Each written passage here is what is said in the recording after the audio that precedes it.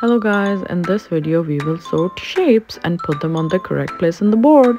So first we have circle, rectangle, triangle, square and pentagon. So first we will start with our first shape. We have first shape that is circle. Let's find circle from the shapes. Here you go, I got it. Let's put it in the right place on the board. Next we have a rectangle. Rectangle has two longer sides and two shorter sides. Let's find rectangle. Here you go. This is green rectangle. Let's put it in the right place. Our next shape is triangle. It has three corners. Let's find triangle. Yeah, here it is. Blue triangle. Let's put it in the right place.